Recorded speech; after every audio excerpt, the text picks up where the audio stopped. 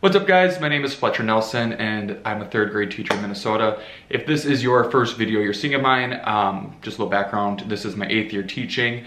I do enjoy and love my job despite the topic of this video being, reasons not to be a teacher. I just want to point that out because I'm not trying to discourage anyone from being a teacher because I do really enjoy it. I've been asked if I could go back in time, but I'd still do it, and I would. But does that mean that there's things that there's not things that need to change?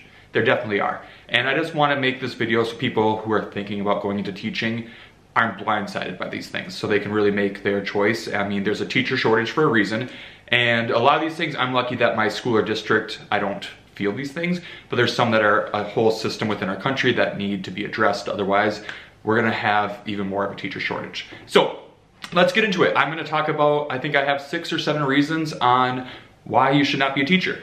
So let's get started. The first reason for me, and this one is one I think is system-wide, is the pay.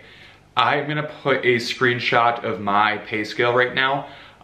This is of our most recent contract, and as you can see, it doesn't look awful if you're starting around $40,000 your first year teaching out of college. But the thing that you don't realize is that a big chunk of taxes come out of there obviously, and then like your teacher retirement, your pension, that's a big amount, so your paycheck isn't what you're really expecting. And also this has gotten a little bit better since I started. My first year teaching, I made $33,000.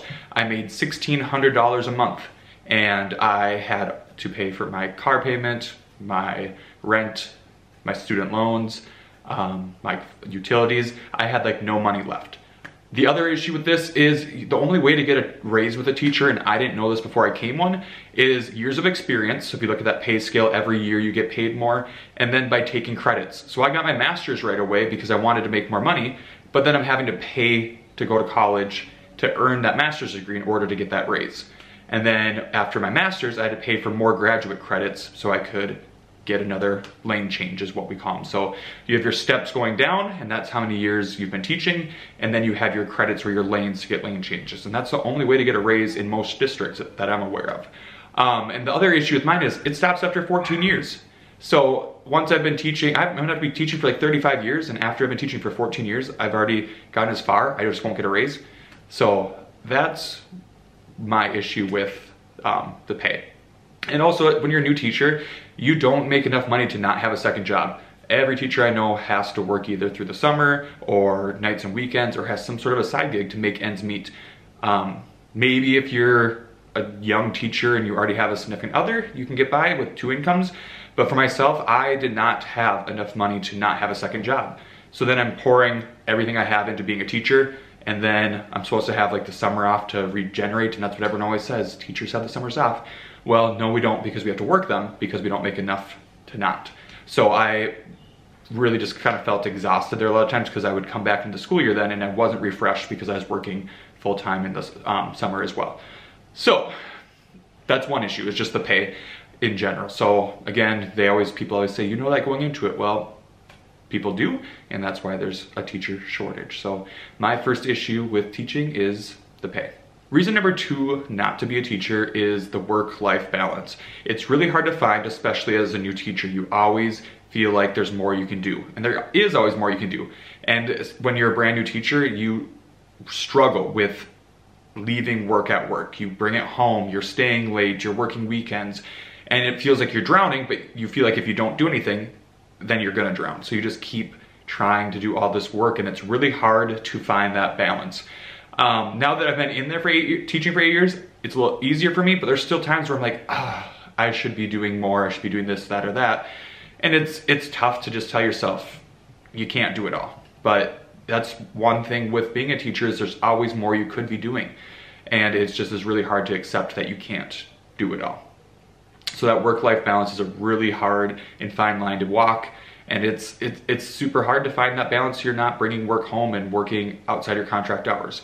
I still definitely do have to work outside my contract hours some to get everything done. It's just not realistic to never work outside your contract hours. Now, am I there as much as I was like my 2nd, 3rd year teaching? No, I'm not, which is great. But it's still, you have to work that unpaid time to get things done. The next thing I'm gonna go into, which kind of ties with that work-life balance, is gonna be getting time off. If you're sick, you have to find a sub, and then you also have to write your sub plan. So if you wake up at 4 a.m. throwing up, you have to write sub plans for the next day to let your sub know what you're gonna do. I don't know of any other job where you have to write out minute by minute details of what you're gonna do the day if you're gonna be gone. Most people can just call in sick and catch up on their work. We can't do that. We have to leave those sub plans. We have to leave detailed plans for our subs. So that in itself is annoying. And then the other part is just trying to get time off. In my current district, we get 3 personal days. And a lot of people will also make the comment, well, like, yeah, but you get like your summers off, you have holidays off. Well, yeah, having holidays off is great, but that's time I spend with my family. So if I want to go on a trip with my friends, I have 3 personal days I can use to make that happen during the school year. Otherwise, I have to wait for summer, and a lot of the times up until this next summer, I've worked full time all summer. So it's not like I have that full summer off to just go on a trip. So that's been another really hard part, is just getting that time off. Especially now with COVID and everything, there's even more of a subs shortage. So finding subs when you are sick or when you're trying to get those personal days off, it's hard to come by subs. So getting time off is a super difficult part of being a teacher. And again, that goes with that work-life balance, because if you're trying to take a trip for yourself, you have to first make those sub plans for the days you're gonna be gone if you can get a sub, and you also have to be able to find a sub. So anyways, that's definitely another downside to being a teacher. Another downside or reason not to be a teacher, in my opinion, is the lack of respect from the public. I have been fortunate and I've worked with awesome parents, but I also see the ones who comment on our district's Facebook page and just make general posts or send emails to our school board about how teachers have it easy and how we've been let off the hook, and just they come after you when they know nothing about teaching, and it's just frustrating. It's like, I just get mad when I read them. So I went through a period where I just couldn't look at the comments because I would just get mad at these people for making these statements when they know nothing about what it's like to be a teacher. And you're always like, that's what it is all the time. Like, they'll constantly be having people make these generalizations about teachers, or not even, just kind of making statements when they don't know the whole story too. So that's also is very frustrating, is just the lack of respect and support from the public. The next ones I'm gonna go into are kind of more depending on the district. I don't feel this way right now, but a lot of my friends do. So the next reason is being micromanaged by their administration. Whether that's writing full-on detailed lesson plans for every day and having to turn them in when, you know, the principal's not looking through all those, who'd have time, to being expected to be teaching the specific thing at the specific time, the same exact thing as the person across the hall from you, to not being able to put your own personal touches on things, only using the district approved curriculum. It's just, a lot of people feel like they are just completely being micromanaged and have no flexibility in how they do things. Where, I don't feel that way, but that is one thing to consider. In some districts, you could be micromanaged by the administration. So definitely, if you feel that way, if you are a teacher, look for districts that maybe don't require some of those things and you're not under a microscope. That way you're not feeling like that. But definitely something to be on the lookout for as you look for teaching jobs. Another reason to think about not being a teacher is just the growing class sizes. There's a teacher shortage, which means that the class sizes are increasing.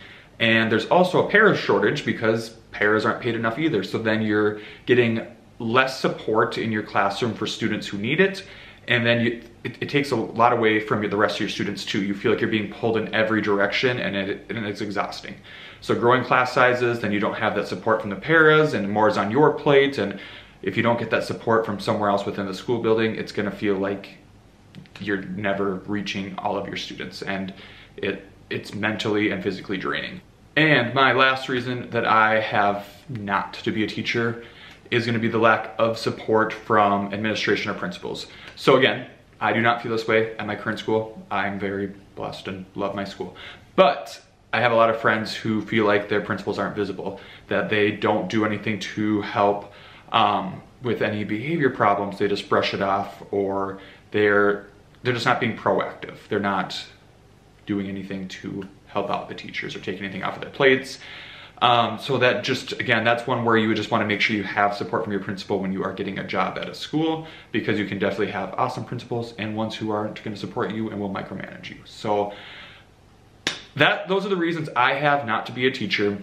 Again, some of those are our whole system within the United States that need to be fixed. Some of them go from building to building. If you are going into teaching and have further questions, leave them in the comments. If you are a teacher right now and have other reasons that you have come across of not to be a teacher, I hope this helped. Thanks for watching.